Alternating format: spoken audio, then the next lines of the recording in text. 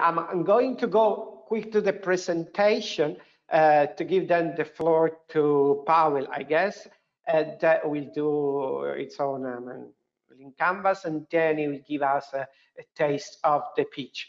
As Powell said, the link canvas is a tool that helps in fine-tuning the initial brainstorm done with the characterization table, and is very useful to start identifying elements related to sustainability and to pave the way to the roadmap. Again, sustainability means how we are going to make sure that the project result, the key exploitable result, is used after the project ends. We are all aware with the situation, which is typical from the project logic. Powell explained this very, very clearly. At the end of the project, we finish the money and we start asking questions to ourselves about how we are going to raise the money needed to get things going. So who is going to provide us with funds, or who is going to pay us because we are performing contract research, because we are aiming at licensing, or because we are willing to go to market with a piece of equipment or with another kind of service. The consequence of running out of money is that we need to quit what we are doing. We need to jump into another project. No use, no impact. And again, if we are planning to look at the European Commission as a possible funding partner, and if we are looking to apply to programs like Horizon Europe, which are impact oriented, not being able to demonstrate impact, not being able to achieve impact, may limit our opportunities to win future funds. So, how we can look at this issue of secure resources?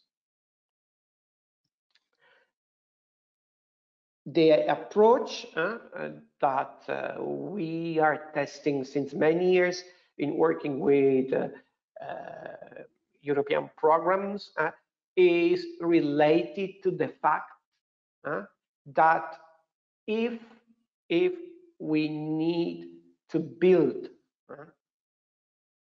let's say client base, quoting clients in brackets, meaning people we can rely on to get resources for the future, we need to follow a problem-based approach for the simple consideration that everybody has a problem, that there is a problem, sorry, there is a solution for that problem, and that could be, of course, also different from what we have in mind, but there is always somehow a solution.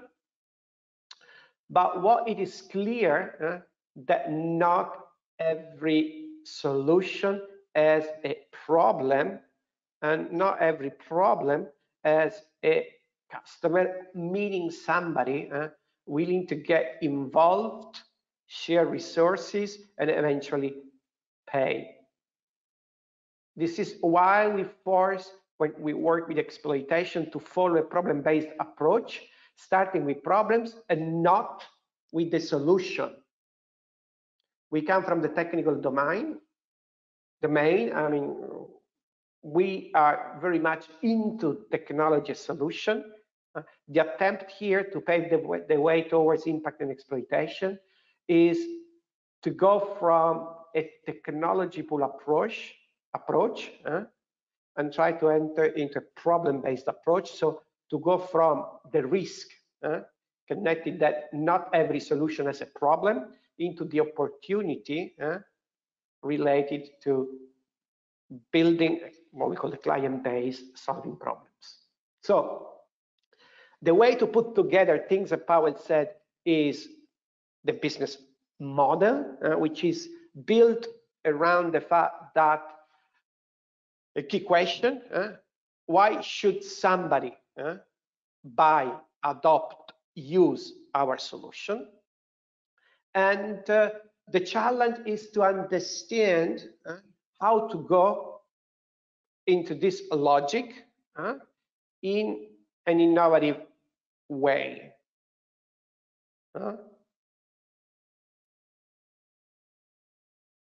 And how to do this, knowing that we have a knowledge to exploit and we have a background that can be used, and that things, if they are well planned, they have an impact.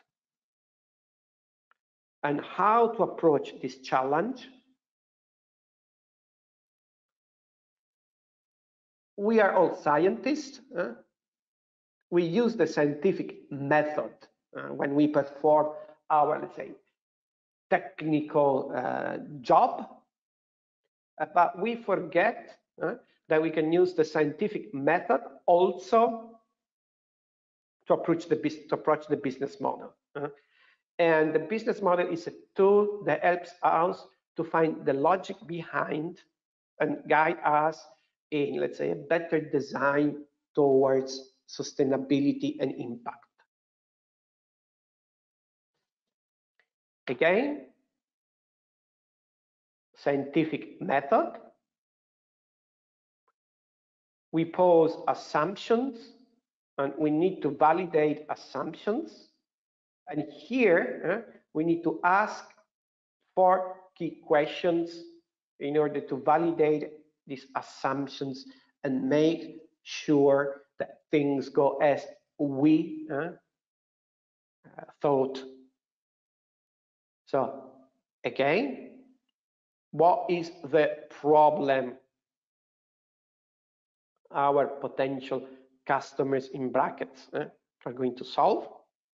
Of course, who are they? And this is why it's very important to focus on early adopters, because we can ask them and validate with them.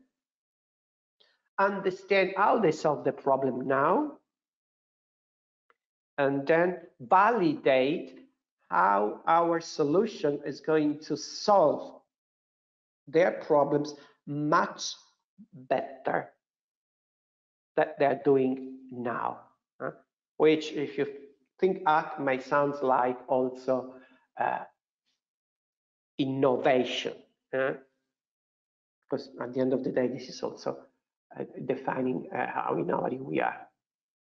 So, what is the thing that brings all this together? It allows us to focus and to prepare the next step towards the roadmap and the pitch, is the Lean Canvas. It is true that the Lean Canvas has been designed for startups by Ash Mahuya, but since it has been designed for startups, and startups are new things, startups are new things are teams that have the ambition to solve a problem much better than others, and they have the ambition to bring a benefit and create an impact. Then the Lean Canvas can be also used, of course, interpreting it to the challenge of exploitation and making sure that our research results are used. The Lean Canvas is available on the website, it's easy to download, but what is important is that it's approached using a logic and a scientific method, which means validating our assumptions and validating with early adopters. What is important is that when we start using the Lean Canvas, we follow a logic, as like Leon Battista Alberti follow its internal logic of harmony, and we focus on problems and problem owners, the customer segments. And then we focus down the early adopters, who are the ones who feel that problem harder. Because talking to them, validating with them, we can really, really match the problem and the problem owners and understand if there is a fit. And then once we have identified the early adopters, we can investigate existing alternatives, understanding how they're trying to solve that problem today. And at this moment, we can focus on the unique value proposition, highlighting what makes us standing out, which means highlighting how we are going to solve, actually how better we are going to solve the problem early adopters have, much better than alternative solutions. At this point, we have all the information needed to describe our solution. And this is very useful, especially if we are going to talk to an audience which is not our, let's say, close group, our group of researchers, our group of people working on the topic, because if we are going to talk to somebody else, because they are part of our target groups of customers in bracket, they are interested in understanding how we are going to solve their problem better than the others. So this is a good way to say the right words in few sentences on our solution. And then the unfair advantage. Herbert said, I struggle to focus on the unfair advantage. Unfair advantage, it's stating what we have, and it's difficult to be copied or bought. And of course, our most important unfair advantage is the knowledge we build, but then we need to make sure how we protect it. And this is where, for example, patenting comes in, but also, for example, working contracts may come in. I don't remember if this was Herbert saying, I mean, we face the fact that people leave the team, and this is creating problems. Of course, designing working contracts in a way that this is not that easy is also part of the unfair advantage. It's very important to have our own unfair advantage clear. Then the channels. How we reach out our, again, customers, our early adopters, our users. And of course, it's very, very important that these channels fit with the solution and use model. And that we use the most efficient ways to get in touch with the early adopters. And this is also why it's very important to identify the early adopters in a precise way, trying to avoid as much as possible general statements, because we need to fit the channels.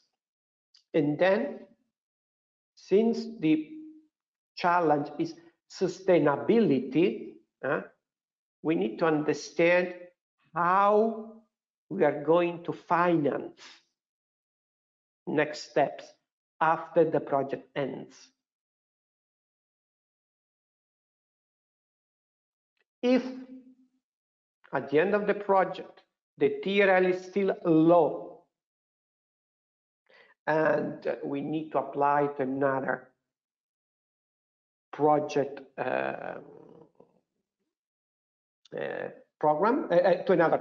research program, we need to understand how much we need to do what. And we need to make sure that we do all the activities needed to secure this.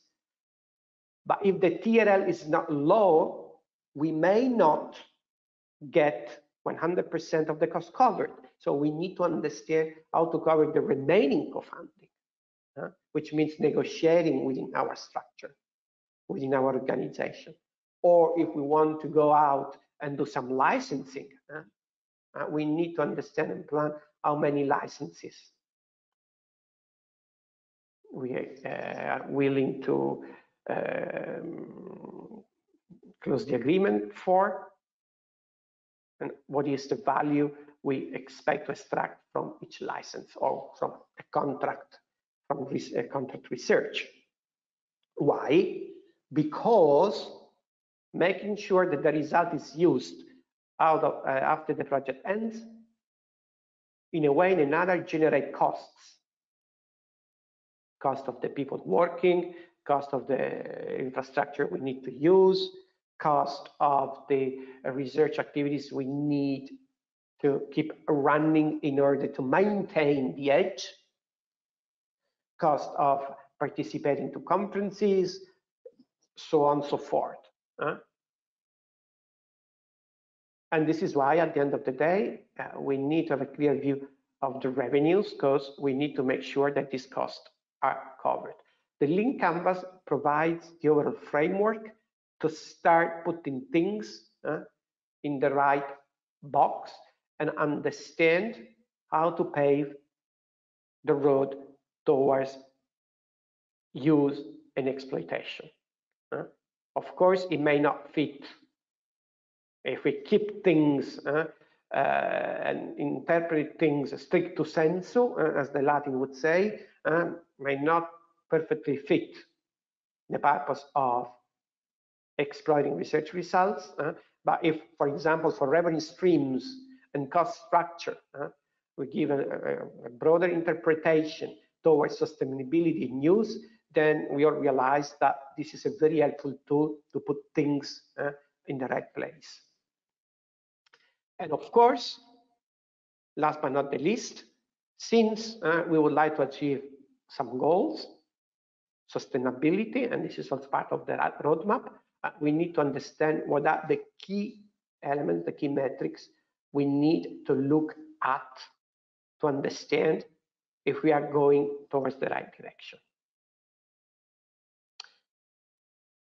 Powell will show us how the Lean Canvas is the base for a good pitch, because if the Lean Canvas is done in the proper way, if the assumptions are validated in early adopters, then we have all the information needed to present our solution to potential users or to our boss to raise funds and allow us to keep working on that, or to other donors or investors to convince them to continue or to support us providing the funds needed. And this is part of the pitch. And there are also other tools that help us to fine-tune the right things to say for each specific target group. And again, this is also the bridge in between exploitation and dissemination, which helps us to maximize the impact of ECOE. So thank you very much. This is all I wanted to say. Of course, it's just a taste of what the people working on this selection of curves is experiencing. And I really feel that Powell will provide us with a good insight with this Lean Canvas, and mainly with the pitch on what can be achieved. Thank you very much.